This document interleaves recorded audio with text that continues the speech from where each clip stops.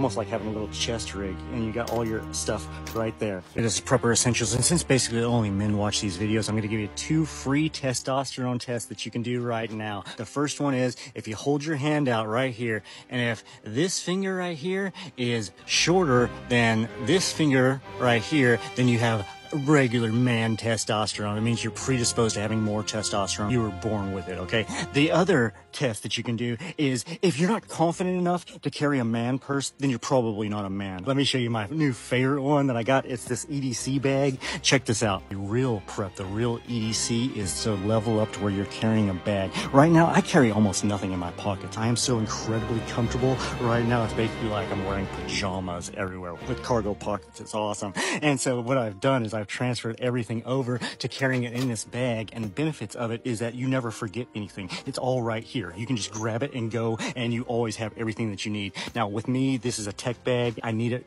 I got cameras, I got stuff I got to charge, so it's got a little charging port in this pocket. The only thing that I carry in this is this camera right here, because it's very delicate, because I put 2 giant lenses. This is my 360-degree camera that I use to film all the cool content on. Y'all make sure that y'all follow along. It is a nice smooth pocket. There's no other little compartments or separators in there, so that's a cool one. That is the front pocket. This one in particular, most of these bags are kind of similar, right? Put different prints on it. The reason why I got this one is because it's got that cool kangaroo, and it's got these words that seem like they're designer. I don't know. It's got these words that who knows, it's mystery words. This right here is the locking mechanism. It's set to 000 whenever you first start it. Now to change the lock, it'll be on 000. You push this thing in, you set it to whatever combination you want it to be, you let it go, that's your combination. Whenever you want to lock the bag, you just shove these 2 zippers in there. Whenever you want to unlock it, you just unlock it and they pop out, right? On the back of the bag, we have a little compartment right here, which I use for the phone. It's an iPhone 13 Pro Max, so it's a big phone. I put it in there, it fits just fine.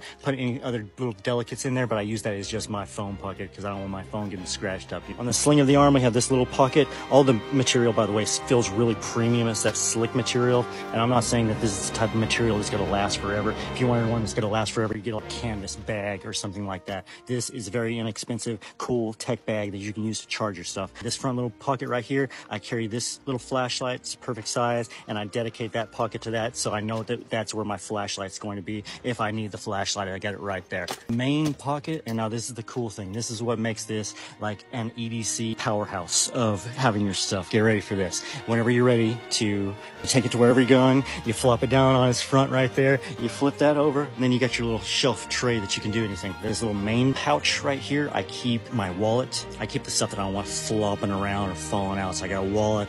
I got the AirPods that I use for a microphone. Don't chastise me. I don't use it for a microphone for my camera. It's the only one you can use. I got earplugs. I got little muffs for the AirPod microphone, right? Because you got to use it for the wind. Then this is another little separate pocket right here. It goes all the way down to the bottom of the bag, and it's a smooth lining, so you could throw whatever tech stuff you want in there. I got a little tripod in there, and that one goes all the way down to the bottom. And another cool thing is whenever you fold this thing over, if you got stuff in the bottom right there, it creates a little crevice and it doesn't fall out. You can see that it's got netting back here if I didn't have all my junk in the way, but this is an impromptu to show you because I am very pleased with it. It has held up.